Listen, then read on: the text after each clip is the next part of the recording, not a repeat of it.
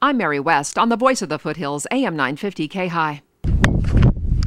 Right at the top of the ridge where the Roberts fire came out, Shorttail Creek, and hit the ridge right here. As you see, it burned so hot because the time of day started and the fact the fuels were so heavy here, it basically sterilized the ground. There's a little vegetation recovering at the base of what we call the basal sprouters, which are the oak trees out here, but basically the ground in here was sterilized.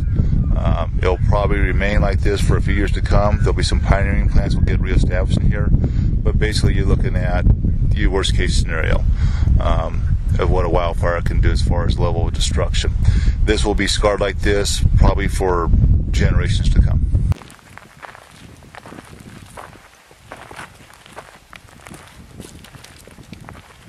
To the way it was. Yeah, you're never going to get it back the way it was. The best you can do is just cut it down, start over, and it'll take 20 years to get the trees 20 feet tall. You never see it as it once was. More than likely, if you're in your 50s or 60s or maybe your 40s, you'll probably pass on out of this world. Your children never see it. So the scar from our perspective as humans is permanent and lasting. Nature will recover in time. She always has and always will. And the thing to remember, it's not if your property's going to burn, it's when it's going to burn. It all burns. It's what this country's always done. It always will do. The question is, will it happen this summer to you, or will it happen 10 years from now? No one knows. Uh-huh.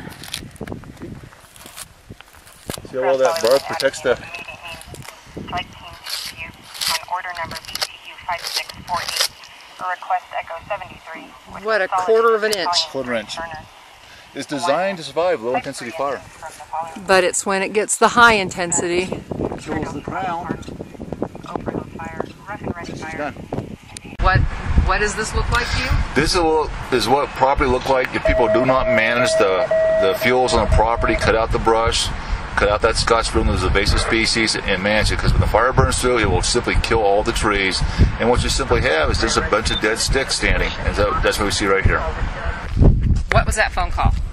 That was a phone call from a fellow battalion chief just informed me we're going to peak staffing effective today, May 2nd. Normally you don't go to peak staffing until July 1. And for me, it's just very disconcerting, given that in my 34 years with this department, I don't ever remember going to peak staffing this early in Northern California. So when I put it in balance with the Roberts fire, my career history and everything, the dryness that we have, fuel conditions basically as dry as typically we have in July 1 right now.